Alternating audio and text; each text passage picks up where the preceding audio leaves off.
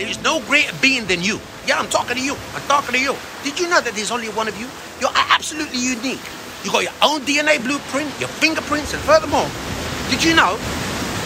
I mean, there's trillions of sperms that swam and fought, and there's only one that hit your mother's egg in order for you to be born.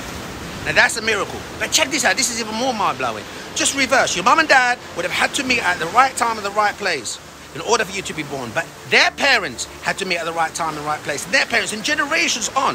If 10 generations before, one of them decided, hey, you know what? I'm going to not get the horse and car, and I'm not going to meet you at the stable, which is probably where they met. Guess what? You would not be here. So you're a talking, walking miracle. Never, ever say yourself cheap. Believe me, you are all that and a bag of halloum, as I said. Anyway, I love you. I thank you.